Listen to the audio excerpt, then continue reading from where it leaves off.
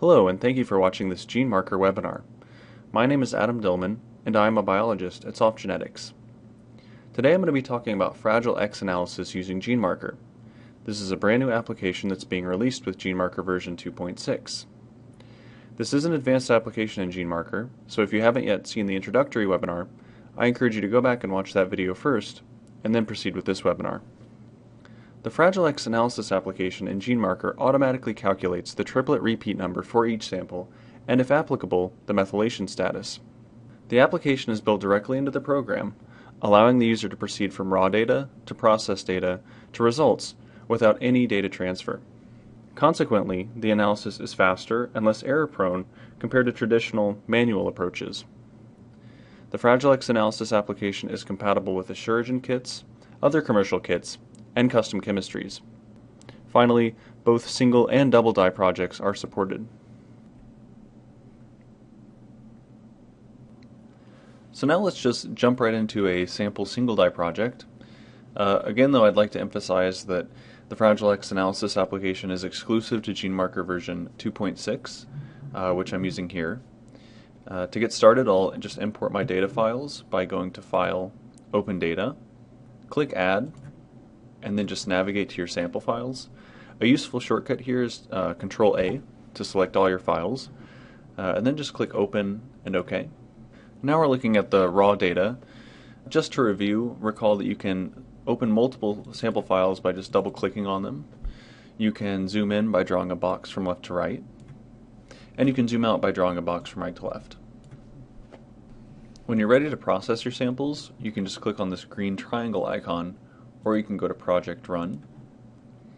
This will open the Run wizard, which you can see has 3 pages of settings in it. You can choose your panel, size standard, standard color, and analysis type here. And actually, if you use the same settings quite frequently, you can save them as a template. You just have to give the template a name and then click Save. And you will see that your settings will appear as a template here to the left. So you can see I have multiple templates for different analyses. I have one for Fragile X, MLPA, and so on. So actually, when I choose to process my samples, I can simply click my Fragile X template, in which all my settings are saved, and then click Next, Next, and OK.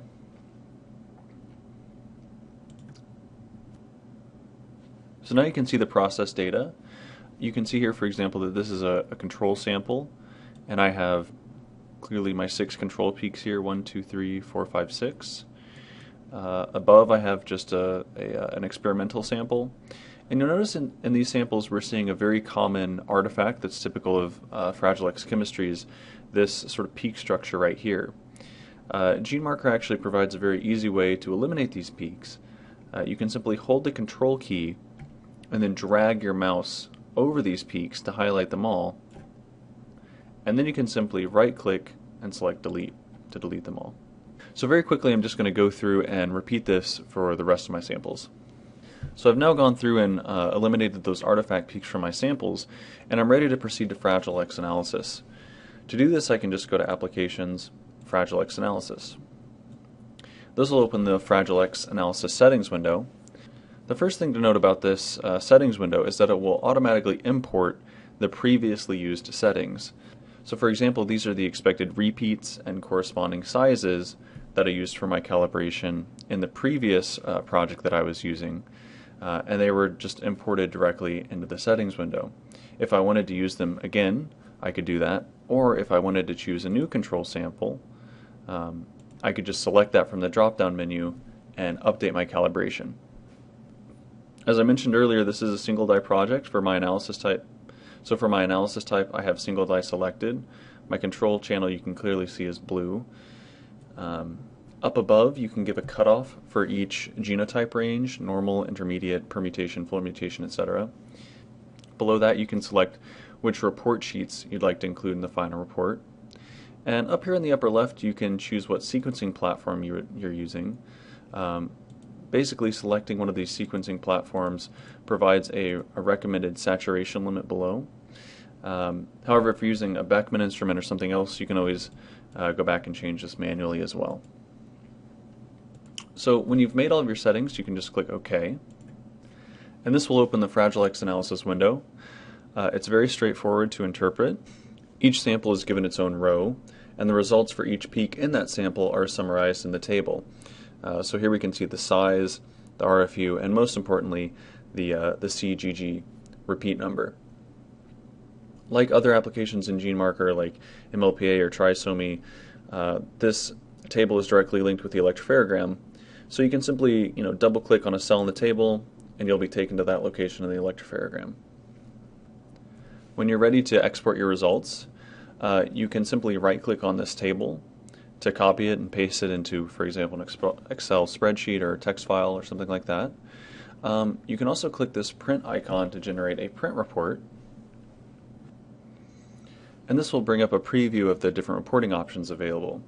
So the first report we can see here is the CGG repeat summary sheet. This just provides a brief summary of each sample, the allele ranges that were detected, and the CGG repeat number for each peak in that given sample.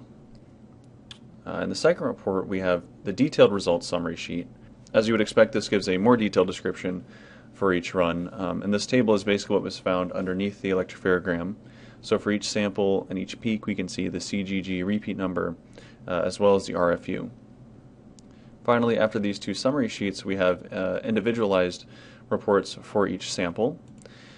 You can see that these reports include a detailed header with user and project information. You can see which user printed the report. You can customize the report with your institution name. There's also a validation box as well as the electropherogram and the relevant excerpt from the report table. These reports can be printed directly as a hard copy, or they can be saved as JPEG or PNG images, and bulk printing is supported as well. The Fragile X analysis application is compatible with single die and double die projects, so now I'd like to just show you an example of a double die project as well. We're now looking at process data, but to get to this point, just like earlier in the webinar, all I did was import my data and then go to the Run Wizard and select my template. In this case, I actually have a template for my double die projects, this MPCR template, so I was able to just simply select this template and then click Next, Next, and OK. Obviously, the major difference between this project and the previous one is that I now have a second dye channel. Specifically, I have the green dye channel, which is used to detect the methylation percentage. Again, when you're ready to proceed to Fragile X analysis, you can simply navigate to Applications, Fragile X Analysis. As I mentioned previously, the Fragile X Analysis settings window will import your most recently used settings. In this case, it was the single die project that I just did. So all I have to do to modify this is, for my analysis type, I'll choose double die instead of single die. You can see that my same calibration is again imported into the settings window, so I can use the same calibration, or I could update it with a control sample or with a text file. The only major difference between the settings between single die and double die is that I now have this methylation section. I have to choose my control channel, which again is blue, and this time my digested channel is green. I also need to inform the program which of my markers correspond to the digestion control in each die and which correspond to the reference control in each die. And you can see that in my samples I've named these markers with the prefix DIG or DIG for digestion control and the prefix REF for reference control. So all you need to do is just select which marker corresponds to each of these categories. When you've made your selections, again, you can just click OK. This will open the Fragile X analysis window. The double die window is very similar to the single die window, except in this case each sample has an additional row to include details about the methylation dye channel, in this case the green dye channel. And this time the table for each peak includes information about the RFU, the size, the CGG repeat number, and the methylation percentage. And again, you can simply double click on a cell to be taken to that location. Another useful feature is that peaks can be added directly within this application without having to return to the main analysis window. For example, if I'm scrolling through the electropherogram here and I notice a peak, such as this one, that wasn't automatically called by the program because its morphology is quite irregular, I can still add it manually by just right-clicking on it and selecting Insert Allele. When I do that, you can see that the report table is automatically updated with this peak, and now I can see the RFU for this peak, the CGG repeat number, and the methylation percentage. So it's an easy way to quickly update the table with new peaks. When you're ready to export your results, again, you can do so by just right-clicking on the report table and selecting Copy Report. Or you can click the Print Report icon to generate print reports. The CGG repeat summary sheet is updated with the methylation percentage.